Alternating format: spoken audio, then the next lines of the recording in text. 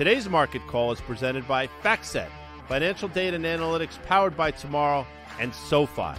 Get your money right, all in one app. Special day here at Risk Reversal Media. That's why you see her in stripes back from the Midwest, Wisconsin. That's EY from SoFi. It's January 3rd. I'm going to say it to you, Elizabeth, because you are. I'm going to respect you with this greeting. Happy New Year to you. Happy New Year to you too. I feel like where's Waldo today, but in blue. Yeah, Dan knows just that's hard for me to say.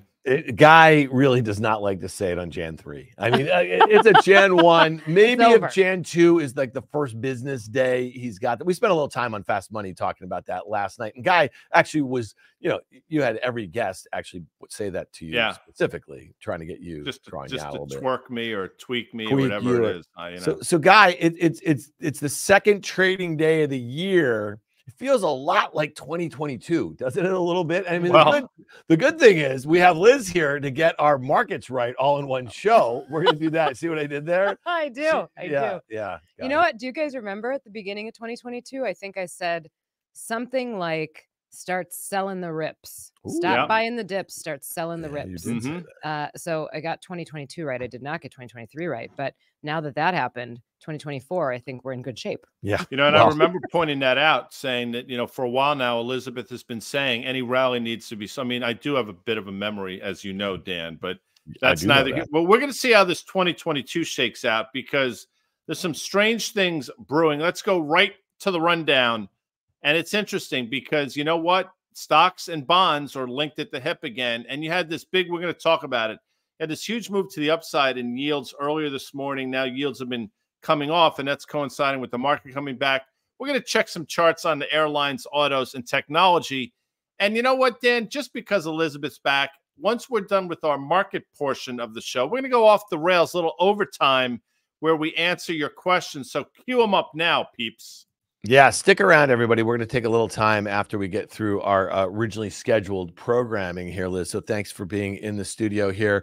It is interesting, Guy, to your point. We spent some time last week with Carter on the one market call that we did, talking about yields, talking about the TLT, right? So the price of that inverse to yields or so. And it is interesting that you had, yields higher, okay, TLT lower. Now you have the TLT higher and yields lower. That 4% level, is that a thing you think that we're going to be kind of, talking around a lot of this year? Because if you look at this chart of the 10-year U.S. Treasury yield, this is a one-year chart of this thing, it came down. We all know it. Okay. I think that the magnitude of the move was something that very few of us have seen in this short period of time.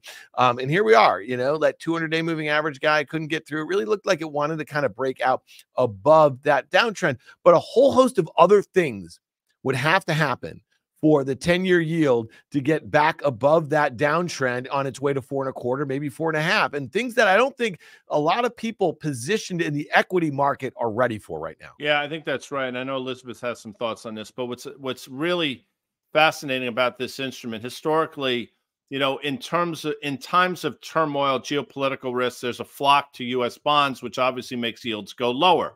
And I think to a certain extent, what we've seen over the last couple of weeks is probably, that's added to the move lower in yields. And then today, you have these huge cross currents, right? I mean, the geopolitical risks are being ratcheted up. I mean, I don't want to go down that rabbit hole, but people watch the news, they see what's going on. So in one regard, you should have yields lower. And then the flip side of the coin is you got some Fed minutes. We're going to look at that slide. There's this concern that maybe what's going on and this potential reacceleration of inflation, yields go higher. So we are at a crossroads, but you put on a trade the other day that sort of encompassed the TLT. I thought it could get down to 95. I think it got down to 97 on the screws or so today-ish. Maybe 97.15 was the low, and that worked out pretty well. But the bond market, I still think, Elizabeth, is key to this entire thing. Yep. So we are starting to do this. Everybody notices here on a Wednesday, not a Thursday. we're doing that. We're going to preview my note, which will still drop on Thursday mornings, but I write them on Wednesday mornings. And there is a section in that note called Who Knows First? And it's basically a question of the idea that's been longstanding that bonds know things before equities know things. Is that still the case? And if that is the case, should we be paying more attention to bonds? Are they sending a signal that inflation is going to reaccelerate, or are they sending a signal that we should listen a little bit more closely to the Fed and stop baking in 6 cuts this year because they continue to send this hawkish message? And there's a message out there today that was, we may not be done with hikes. So I think the bonds are going to hold the key this year. I made that point in the note as well, that the 10-year Treasury yield is something that is a big question to be answered. It's down 100 basis points since the end of October.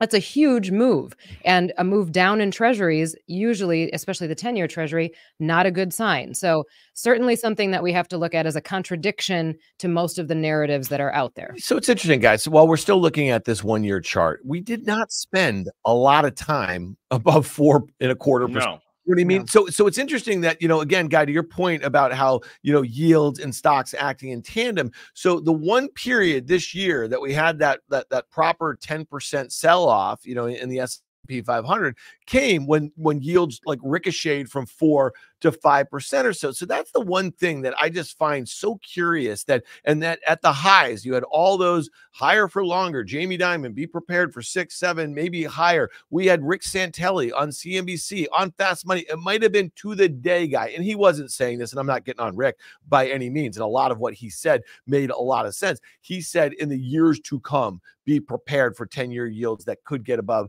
10% or so, maybe as high as 13%. I want to pull up the 5-year log chart of the 10-year U.S. Treasury yield. And this is really interesting to me, Guy, because that was a bad break, okay? Like, no doubt about it, right? And so it was holding that uptrend, right, that had been in place, from those lows during the pandemic, and we broke.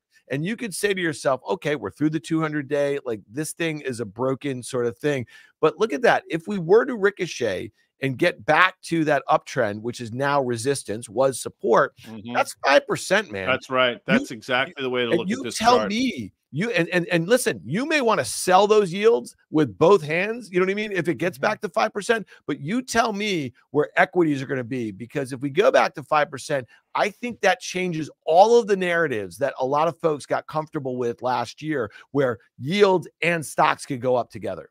We've seen the inverse charts of not of the TLT necessarily, but of other instruments, other equities, other indices, where you have a break in trend, you have a significant break in trend, and then you have sort of a retest, in this case, of the uptrend line, but that break is still valid effectively. So I'm glad you made that point. I mean, you could see yields, and again, over the course of time, that level gets higher and higher in an uptrend line. So you could see theoretically yields go back to sort of 4 3/4, 5%, and still have broken this trend line that you drew. And to your point, and I know Elizabeth has thoughts, I have no idea what equities do. I mean, I think I do, but I really don't understand what equities would think in the face of that. Obviously, I'll tell you this, that little move to the upside in yields today, the market didn't particularly like. So I guess it stands to reason that if we were to have a move of that magnitude, equities would not like that at all. So Liz, last night on Fast Money, we had Steve Eisman on from Neuberger Berman. Okay, so he was the guy, the big short guy, right? And he's a brilliant investor.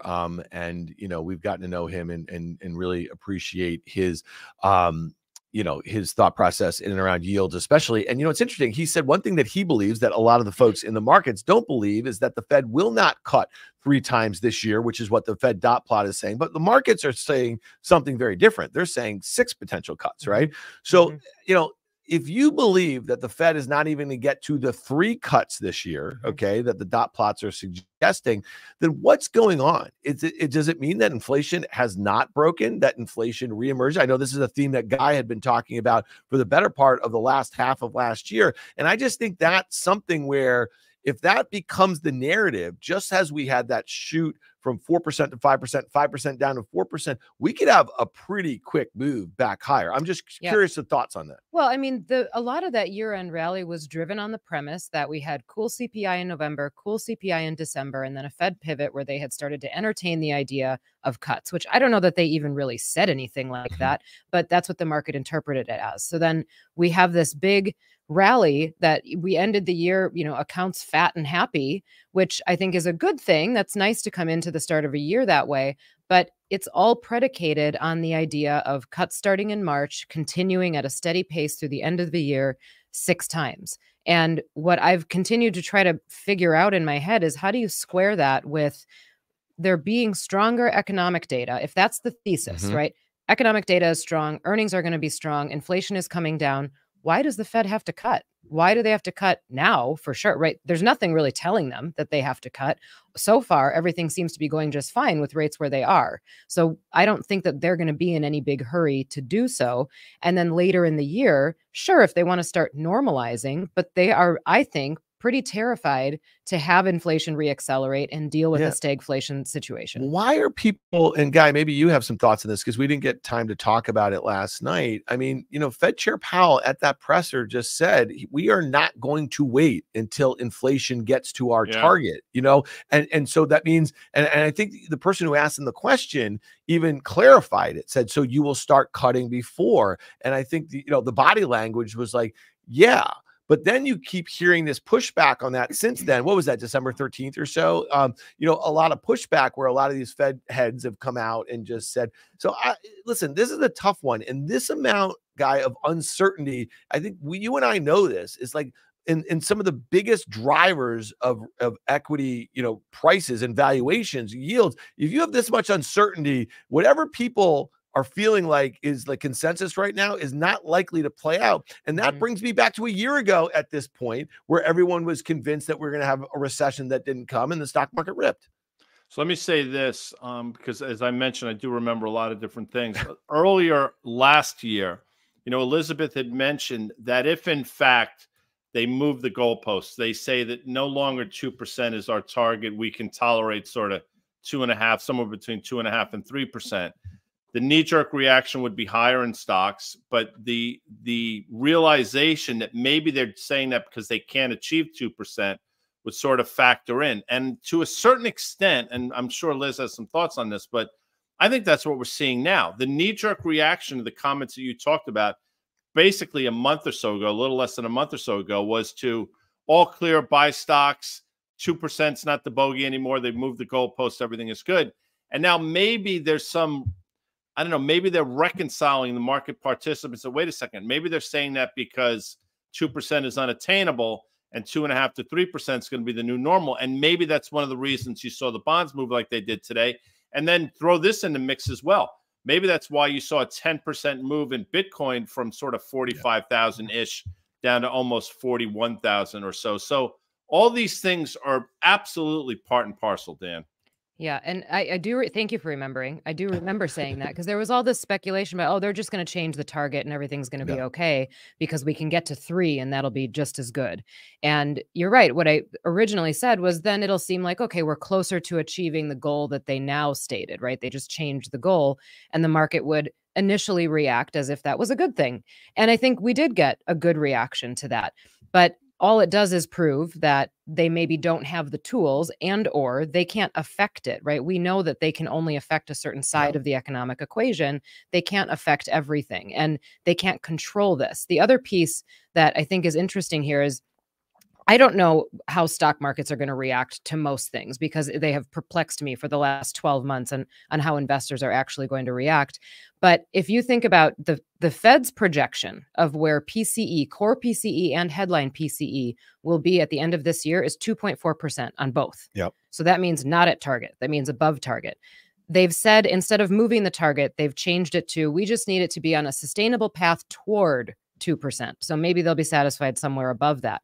But if inflation by their measure is above target, then I think that means 10-year yields stay above average. I think that means 2-year yields stay above average. And we go back, we have to shift back to this higher for longer narrative, in which case I don't think equity markets are priced for that. I think equity markets are priced for going back to the lower narrative, the lower rates narrative.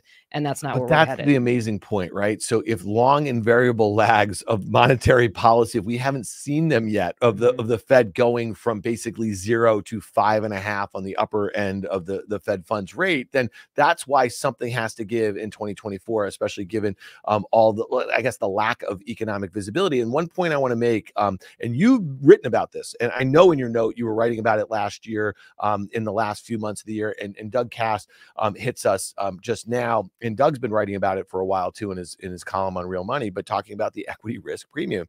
Doug writes, despite the enormity of the drop in yields, the equity risk premium is still paper thin. And historically, this has been a reasonable predictor of weak markets. The move higher in stocks in 23 was mostly a valuation reset. The specific move in the last 2 months has entirely been a reset of multiples, as the Q4 2023 S&P EPS projections are down 4% from the beginning of the fourth quarter of 2024. S&P estimates forecasts are down 1% in the same time frame. And so again, Guy, this is like a really important thing. And I think people think that term equity risk premium is, you know, maybe above your pay grade if you're just in there slinging stocks and YOLO and options and doing all that stuff. But it, like to Doug's point, historically, it's been a very good predictor of stocks. And I just want to throw this up before I get your thoughts on this. I mean, look at this chart of the S&P 500. When we talk about how much just got adjusted, right, since that pivot, I mean, that is like an epic move in that short period of time. And here we are, we've just broken below that uptrend, Guy.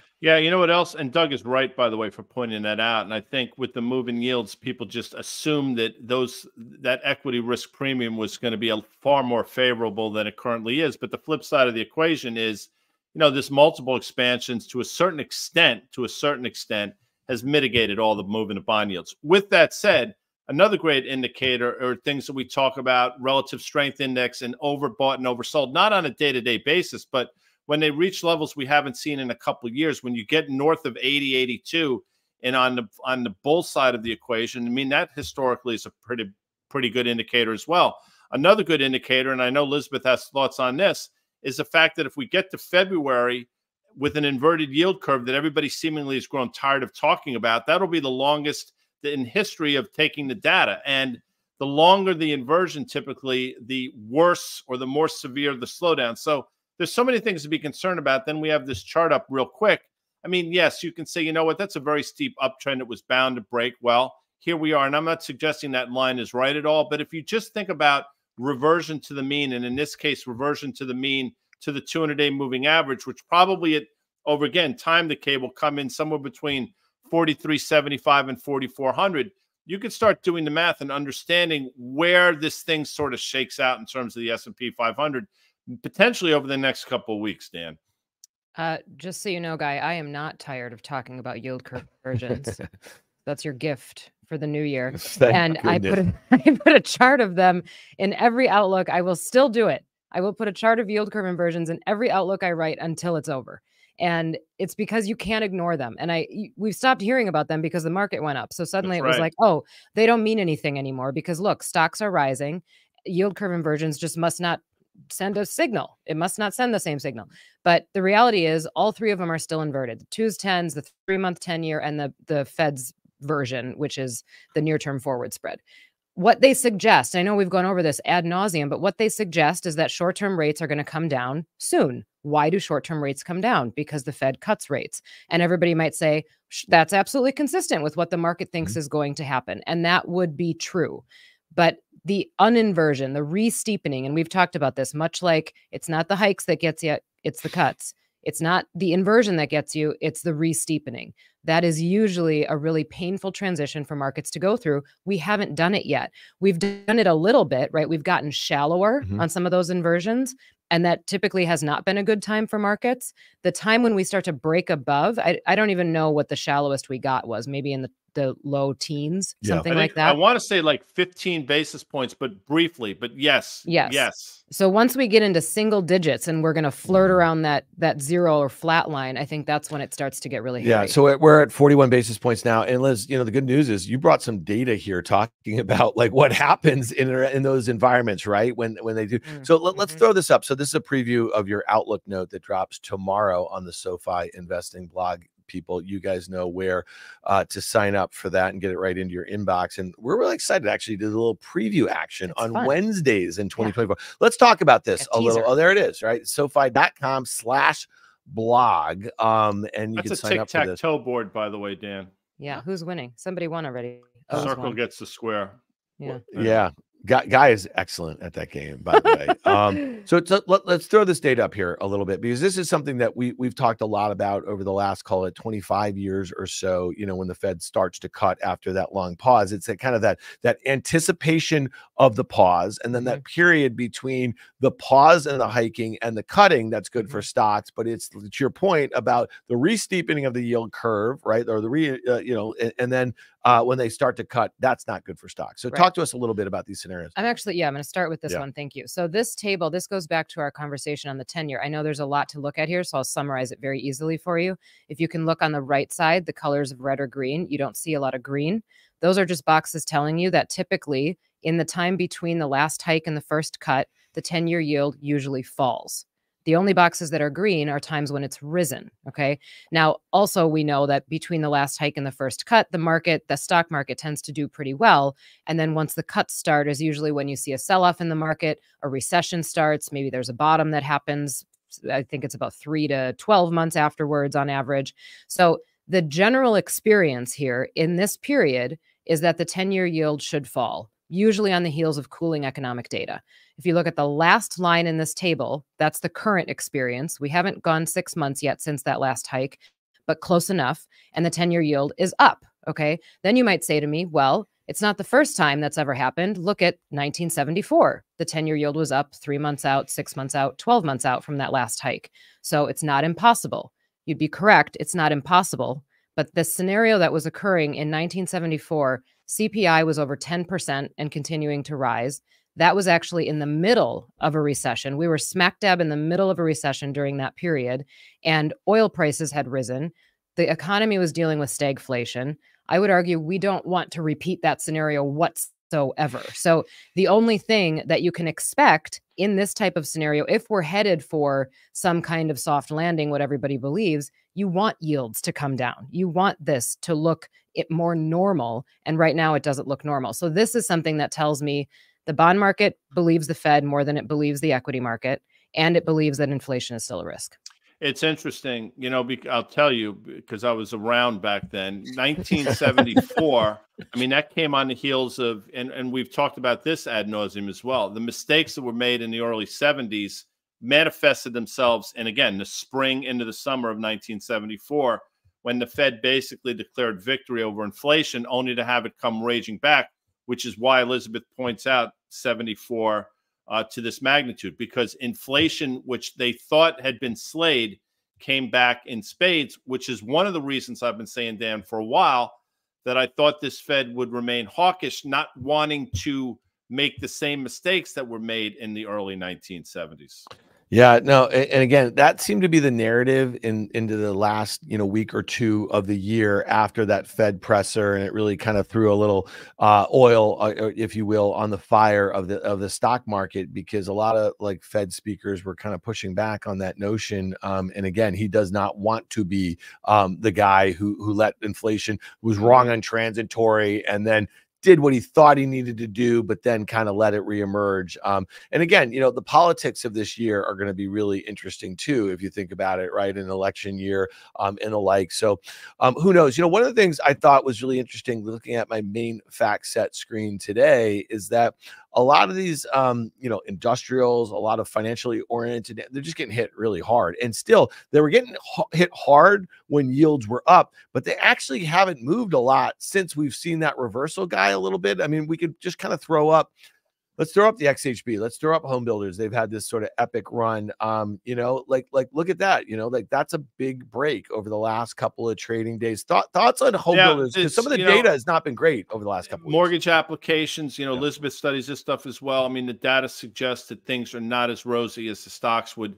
make them to appear. I think to a certain extent, the move in the bond market obviously hurt this. But your point about industrials, I mean, the manufacturing data that we've seen, we saw some numbers lower today, has not been good. So it all makes sense in terms of, what's going on in the broader market. And again, the tug of war is manifesting itself in the bond market with slowing data clearly. I mean, leading economic indicators down 18, 19 months in a row, which theoretically should mean yields in 10 years should continue to fall. The flip side of that equation is, in fact, inflation going to rear its ugly head and some of these other things. You have the geopolitical risk going on, which to a certain extent should make yields fall. But on the flip side of the equation, it could be very inflationary given what's going on. So there's a lot to decipher here. But I'll say this. That home builder chart absolutely scares me a little bit. And you see the gaps on the downside, and we're looking at it right now. I mean, it's not unrealistic to think this could be a low 80s, high 70s instrument over the next couple of weeks. I have a question for both of you. So we have this massive rally through the end of the year. The narrative was most people thought that it could extend through the end of the year. I don't think there were a lot of people on the other side of that calling for a huge drawdown before December 31st. And the rest of the narrative was, and then we probably are due for a breather January, February. So is some of this just a breather? Or is this actually, I mean, can we look at these charts and say this is more concerning than just a breather? Well, you know what's really, Guy, and I we didn't hit on this last night when we were talking about that Apple downgrade by Barclays. And listen, to be fair, the guy went from a neutral to a sell. Okay. And the stock, had just made a new all-time high, a week or two ago or something like that. I thought it was interesting because he did it on January 2nd. You know what I mean? Like, and so he didn't want to upset the Apple cart for all those folks who've been loading up into those names. What's that? No pun intended. Yeah. Well, I didn't even, yeah. Sorry about that. Sorry about that one, people. You're so clever, but you can't help it. I can't help it. But it's the same mentality of a lot of investors, right? Like you're right. So like, I got these gains. It's up 50%. I'm not going to sell this year, although I want to sell because I also think that other people are going to sell next year because they don't want to pay taxes this year. It's the same crap, right? Like, so it's interesting to me. Like, of course it was going to happen, especially when you had this sort. And I don't say like that, like I knew and I had some big trade on, you know what I mean, to take it. But just from a pundit standpoint, it just makes perfect sense, Guy. And I do think it was kind of cute how that analyst did that on the first trading day of the year. Yeah, and I'll say this as well. D.A. Davidson came out yesterday, I think about 445-ish, and I think with a neutral in Apple, $165 price target to the downside. I think the consensus price target, according to FactSet, for Apple is 198 or so. But, I know we're not going Apple specific here, but your point is well taken. And, quite frankly, we've talked about this over and over and over again. When Apple makes new all-time highs, which that's its want to do, you'll hear the own it, don't trade it mantra come out. And I understand that. And if you've just closed your eyes and bought it 15, 20 years ago and woke up today, you'd be very happy. But what I also point out, and if Stephen or Jacob can do a longer-term chart, I think Stephen's doing the charts today, go back 5 years, and you've seen significant drawdowns in this name. By the way, significant drawdowns in an environment where the stock was trading, in some cases, half the valuation that it's trading at today, with probably twice the growth rate that you have today. So the paradox around Apple here is interesting in a word. But I'll also say this, and I mentioned it yesterday, I mentioned it all the time. The biggest winner, the biggest beneficiary of passive investing, without question, is Apple. And then we pointed it out how many hundreds of different ETFs and funds have Apple as their top 10 to 15 holdings. So in a world where money flows into the market, Apple is going to succeed. Of course, the problem is the times when money starts to come out, that's when Apple falters. And we might be on the precipice of this now, Dan. By the way, we are approaching that moving average, which we traded down to in October and bounced off of. Yeah, and I guess, Liz, I'll throw it back to you a little bit. I mean, we just showed, the chart of the XHB. Let's pull up the IYR. This is real estate. Okay, look at this. The same sort of. This went from one of the worst performing ETFs, to one of the best in a very short period of time. Very near its 52-week highs. Just a week and a half ago. Here, you see that uptrend. You see that lonely 200-day moving average down there. I'm not asking you to opine on the chart, but if all of these, and let's pull up the KRE for a second. Okay, so the regional banking index. If all of these sectors loved that move from 5% to 4% in the 10-year yield, or obviously lower, it stands like, you tell me, what are people waiting for? Because I'd be looking to clip any of these right here. Yeah, I agree. And well, I mean, I'll comment on the chart for sure. I think it's pretty clear that we saw the move down in yields. people expecting mortgage rates to come down. And there have been a lot of people sitting around not wanting to go home shopping because mortgage rates were so high. And funny enough, it was 8%. If it comes down to 7%, it sounds like a bargain. And then you've got people going back into the market. So some of that's happening. That's going to also be a tailwind for regional banks. You've got increased lending activity and the expectation of that coming up. And obviously the lowered unrealized losses that then would show up on regional bank balance sheets, that would be a tailwind as well. Here's one of the risks. There's some event risk in yields and in what's going on in regional banks. And I actually, for the most part, I'm actually pretty positive on financials this year. We can talk about that at a different time. But if you think about, let's say yields do start to creep back up, right? And then we've got this unrealized losses concern that comes back into play and, oh, maybe it's not solved. The Bank Term Funding Program expires in March. Now, that's going to end up being a really political thing, I think. And there's both sides of the aisle are going to do whatever they can to keep us out of recession because they don't want that on their clock. But that is supposed to expire in March. If we are at a point where some of those happen at the same time, yields start to creep back up, the market doesn't like it, unrealized losses start to look bigger again, and the funding program expires, I think you've got a pretty risky situation in the regional banking industry again. Guy, are you, we had, again, going back to Steve Eisman being on with us last night, he doesn't seem, he doesn't seem particularly negative on the banks. He seems, as the kids say, a little bit meh, even after the big rally or so. And so, I think the lack of clarity about the economy, clearly expected downshift in the U.S. economy, in 2024, and then this kind of really uncertain picture about where the market is on yields, right? And what might likely happen. I think it makes banks much harder from here. And look at this KRE really quickly. You mentioned this, I think, on Market Call last week or so. I mean, that breakout above those kind of levels, right, where things were getting a little funky, right, in the regional banking land back in the spring, that's pretty meaningful. I mean, we're consolidating here. You know what I mean? It feels like a lot of investors kind of held their nose and they bought here, and it would take some meaningful move in yields or some economic data or something for them to kind of really, kind of sell these too hard. Yeah, it's interesting. I think to a certain extent, the regional banks, in the absence of bad news, they were just going to sort of levitate on a valuation play, which, again, you can make a very compelling case for so many of these names on valuation. The problem, of course, is the environment that they find themselves in, credit contracting, obviously these bigger banks sort of dominating the landscape. I think it's a more difficult environment for some of these regional banks. And I don't think these moves to the upside have taken that into consideration at all. So if you do see unemployment, this is just my opinion, but if you do see the unemployment rate tick higher in a nonlinear way, I think that these names are going to be under significant pressure.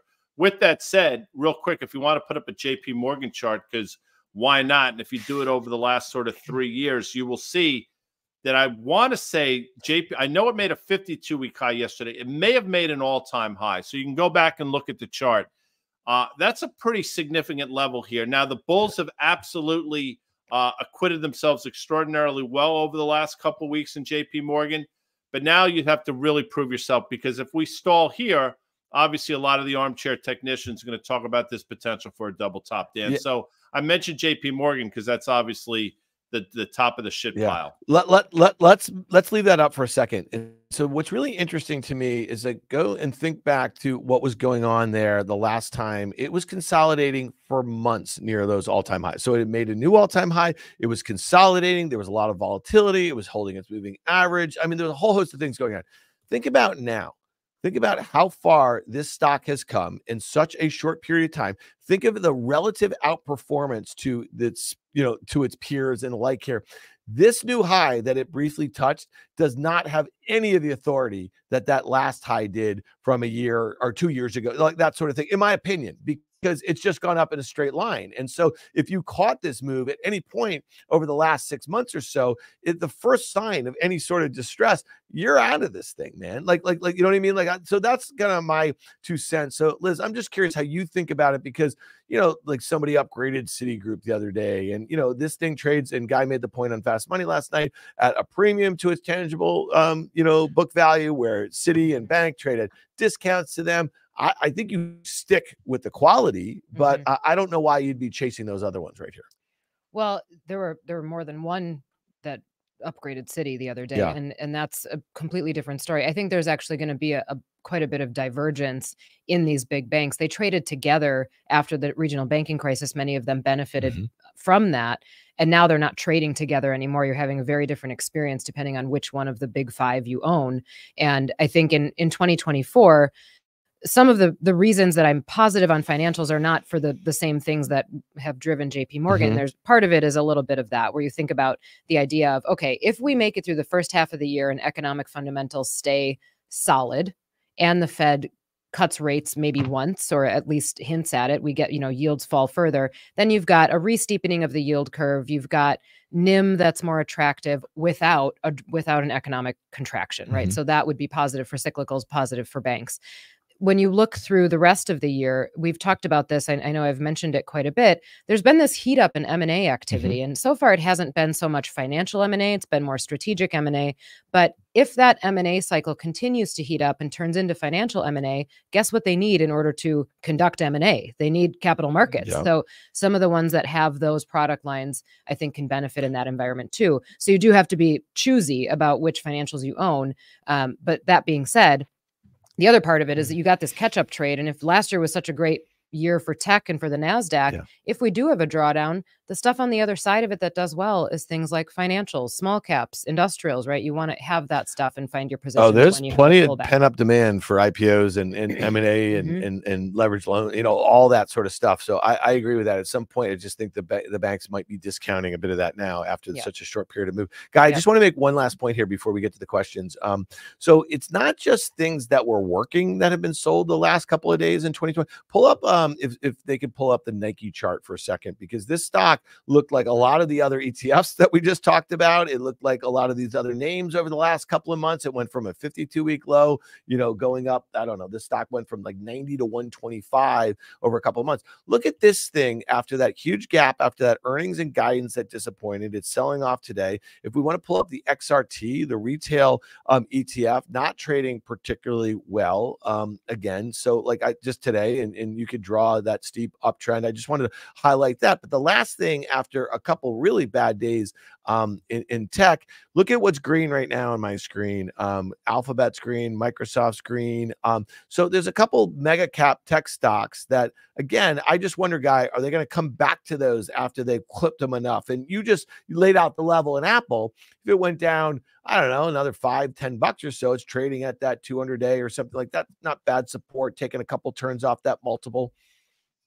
What's happened, and this, and EY knows this as well, when in the times of market sell-offs, people have found solace and they found comfort and they found value in a lot of these high growth, high valuation tech names for a myriad of different reasons. A lot of them have huge moats around their businesses. We acknowledge that. Great balance sheets and the ability to sort of weather storms where other companies can't. So to answer your question, since that's what's happened historically, there's no reason to believe that's not going to happen again.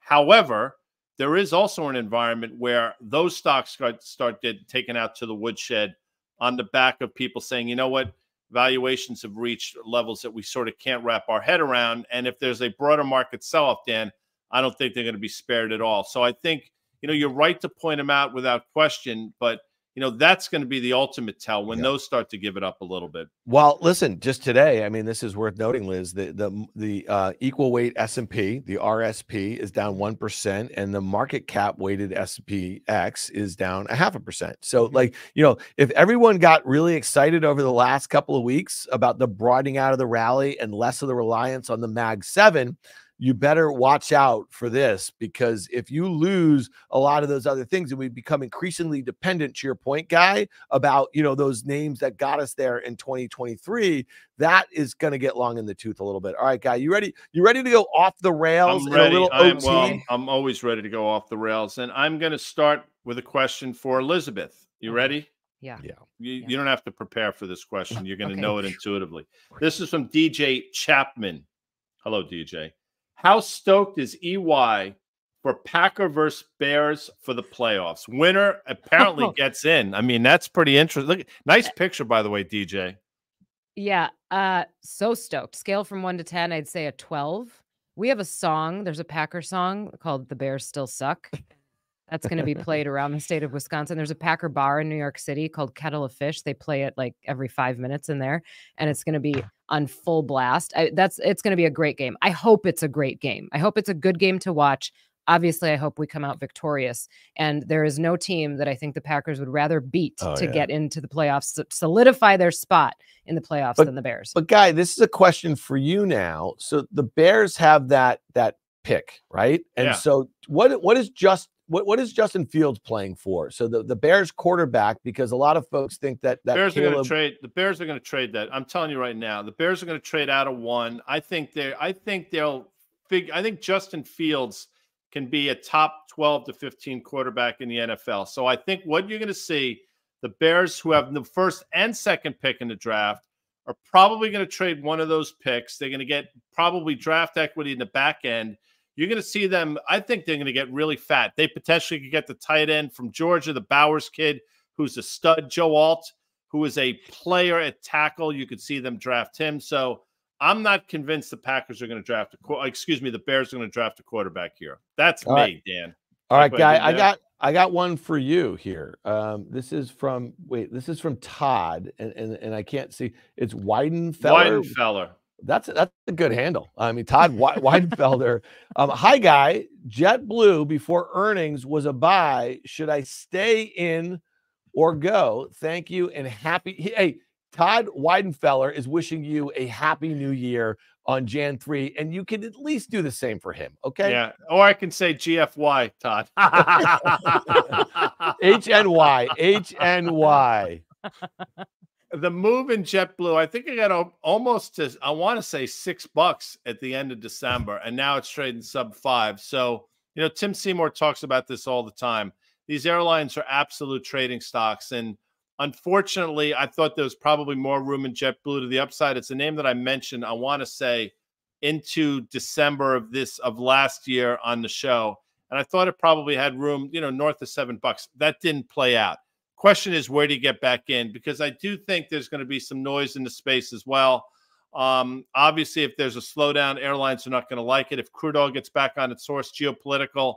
But there's also going to be some consolidation in the space. So, Todd, I think if you can get it to a level where, 463 or so, and you can go back and look, that was the level, I think, on December 1st. I think you want to try to buy the stock there for a trade. Okay. Interesting. It is interesting today with crude oil up. Maybe they can flash up the crude chart, Liz. Thoughts here. Guy and I have been talking about it a lot over the last couple of weeks. It's kind of grinding in around the 70 sort of level here. It's trying to, what is your, help break a tie? We've been talking about this a little bit. So on days, and again, back to that kind of trading, of the airlines, they seem to be very sensitive to the price of crude, which is kind of odd a little bit to me, given the fundamentals right now. Thoughts on crude here? Not a great looking chart, pretty well-defined downtrend it's been in. Is it supply-demand dynamics? Is it supply dynamics? Is it demand dynamics? What's going on? Is it China? Like what's the deal here with crude? I think it's more supply dynamics than demand, especially with everything that went on towards the end of the year. And we had this cyclical type rally and the idea that the economy was going to be strong and the global economy was going to muscle through. Looking at this chart from a distance, this is I'd hate to be kind of a doomsdayer, but it's a pretty recessionary looking chart. You had that spike. You usually see oil spike before a recession, and then you have a pretty decided downtrend just falling off and not being able to find its way back up. Even with the expectation of refilling the strategic petroleum reserves, there have been cuts in supply. It still couldn't find some good upside. So I think this is something definitely to watch, but it's hovering in a zone that says there are concerns about demand. It's hovering in a zone that says it's not consistent with the cyclicality signals that the market is sending. However, if it does go back up, let's say a shock takes it back up, something happens with supply, I don't think that's necessarily a good sign for demand either. I think that's a bad sign for inflation. Guy, your final trade last night. So you don't really care that much about oil down here for your positive views on many oil stocks that you're looking at. Is that fair? Yeah, it is fair. And, I think ExxonMobil was my final trade yesterday. I think it's up, marginally today. But if we throw up an XLE chart, which I think XLE is trading around 85 and change or so. Believe it or not, it's actually held in decently well. Now, if you go back longer term and look at this, you'll see what I'm talking about. Yes, it's sold off, but You know what? If you look at this chart, I mean, you've seen things fall off a cliff, and this is sort of hanging in. So I do think the XLE, regardless of crude price, unless we obviously have a 50 handle, I think there's going to be, I think people are going to be surprised by how well the equities have done. And quite frankly, they've held in there rather well, Dan. Well, you know what? This one could be teeing up, Guy, in the new year for a little options trade. So maybe stay tuned on the market call. Implied volatility, the price of options in the XLE looks really reasonable, especially when you consider Exxon and Chevron. What are they, about 40% of the weight of the XLE? I like that consolidation in and around that 200-day. And I like the fact that it doesn't really mind how crude trades so heavy right here. So that could be interesting. All right, here's a question, Guy. This is right up your alley. I think this is JS, and I'm assuming it's our super fan, Jay Sloan, who is always tuning in, and we appreciate all of his feedback. DC-based defense contractor, GD, that's General Dynamics, seems right industry for the times, hitting all-time highs, but not a crazy valuation. Stay long and strong, Guy. Yeah, if you pull up a chart here, you'll see we traded up to the levels we saw, I think, in November of 2022, if I'm not mistaken. I think we've probably surpassed that. I think this 261 print today was an all-time high in General Dynamics. But, you know, these are, again, all these stocks have had tremendous runs for obvious reasons. You know this, Dan, because you're sitting next to me forever here on Fast Money. I've talked about defense stocks seemingly forever. Lockheed Martin's been the one name that I talk about, but General Dynamics has been another. If you can sort of stomach a little, you know, $5 to $10 move to the downside, which is nothing in the context of this, yes, the answer is you stay with these names. Valuation still makes sense. You do see pullbacks along the way, but you do not give up on defense stocks. I've said this as well. Gandhi could be defense secretary in the United States or president of the United States, and defense spending would still continue to go higher. And all these names win to it. You can pull up a Textron chart, TXT.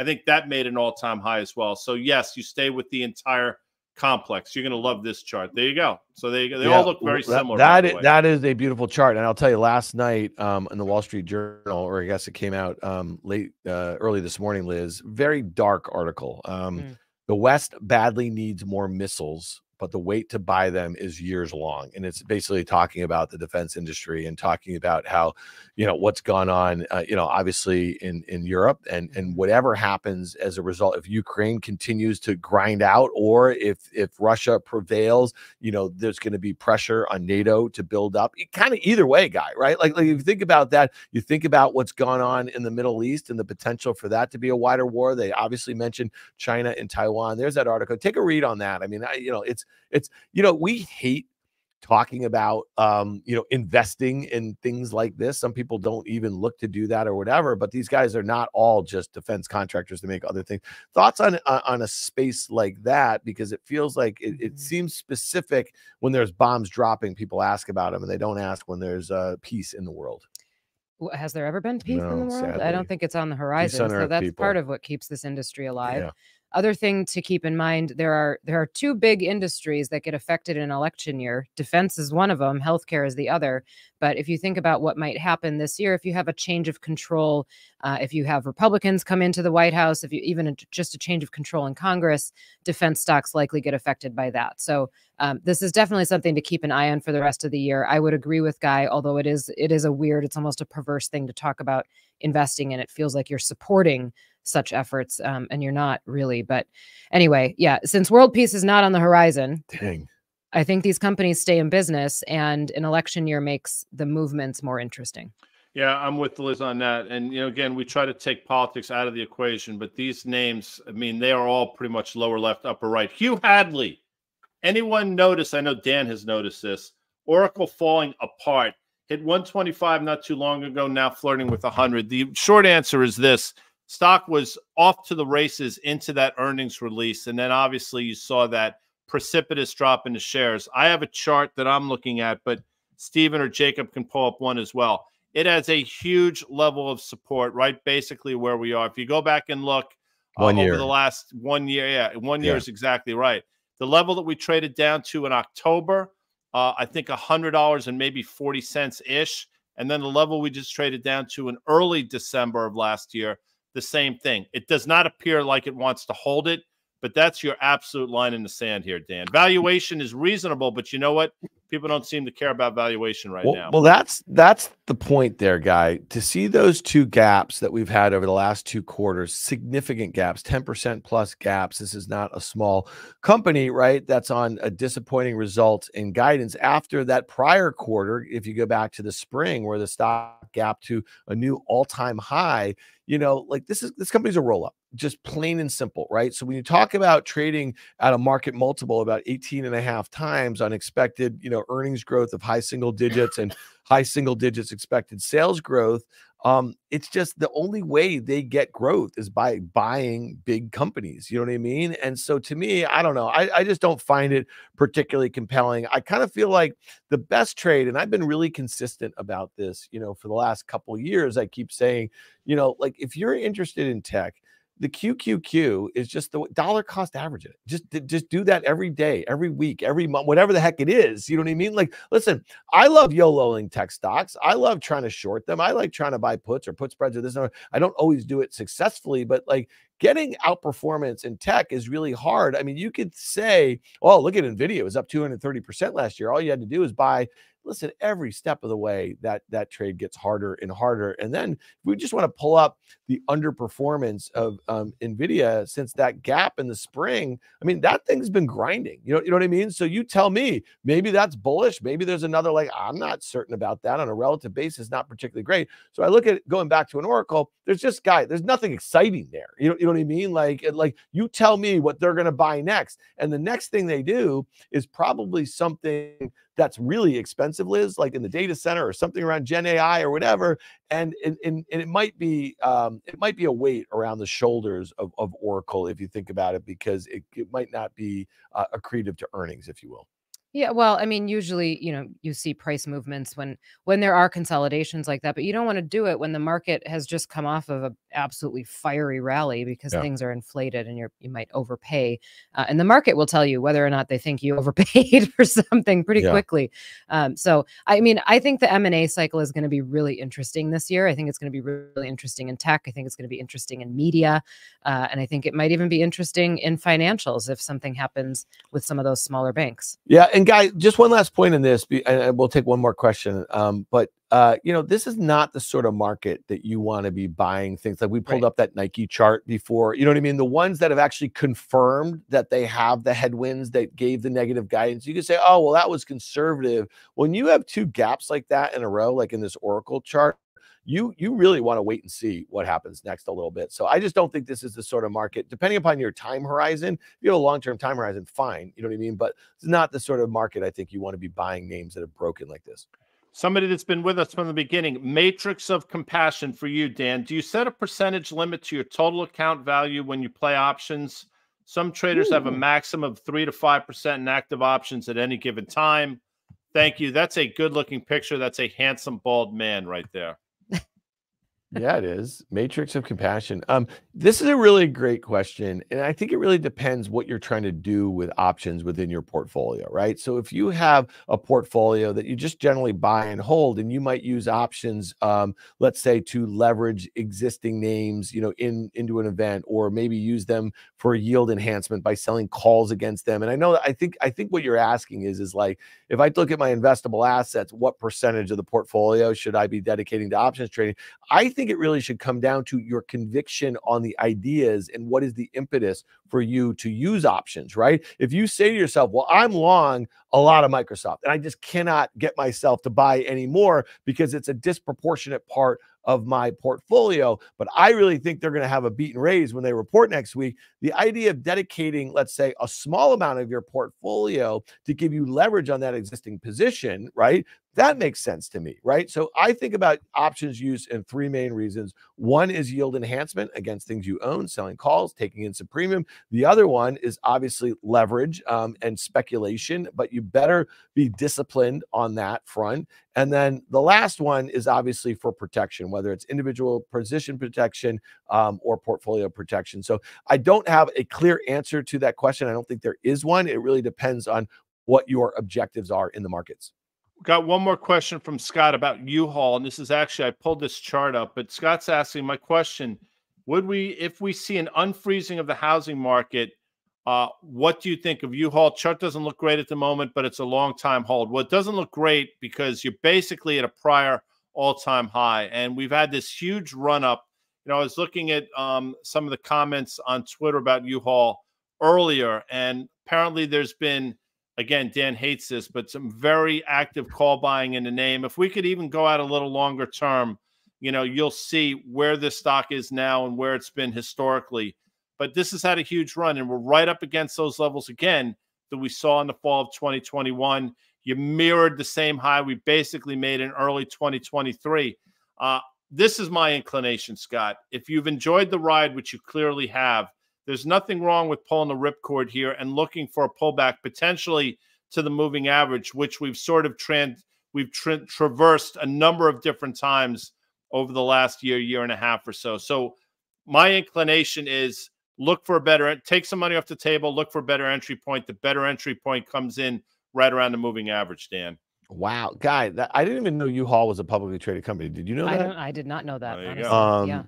You know, so last thing, let's kind of bookend this Q&A. This was fun, actually. Like, we should do this more often. I really enjoyed that. All right.